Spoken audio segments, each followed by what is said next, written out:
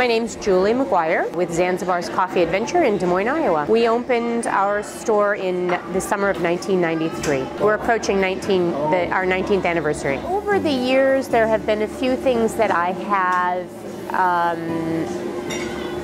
created. Some training manuals, some operational manuals, and I did not have those when I opened. And they might have been helpful had I gone through the process of creating those before I opened. But because we were small when I opened, and by small I don't mean spatially small, there was not, the level of business that we had was very, very manageable. I was afforded the time to kind of, in an evolutionary way, have those things come to the fore and demonstrate that they would add value, and for me to take the time to make them. Now, one of the things that's also very, very different about my industry specific is that it has also grown dramatically. So when I opened in 1993, there was very, very little outside support, consulting support, business support, how-to support. I think that the thing that's interesting, because I do all of the training myself still, is that I have noticed a change in people's, what for me was obvious aspect of customer service. Greeting, hello, what can we do for you, etc., etc. And that is less obvious for many people, and more specifically for a lot of younger people.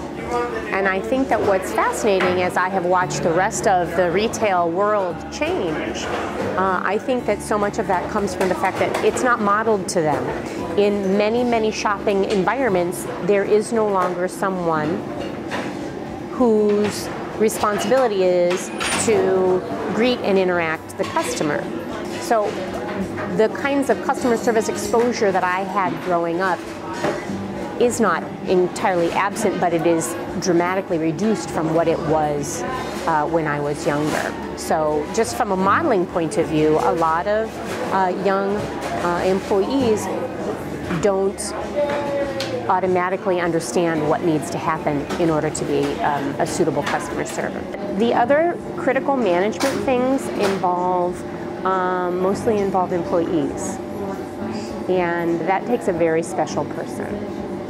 And so in order for our customer service to be at the level that I expect, in order for our production and consistency and quality of production for every product to be at the level that I expect, it's very important that I am the person who is disseminating that message to the person who's actually in the process of making the product and interacting with the customer. If I had an eternally consistent staff, it would be easier. So that comes back to the training. So the employee is fully informed of the system that's in place.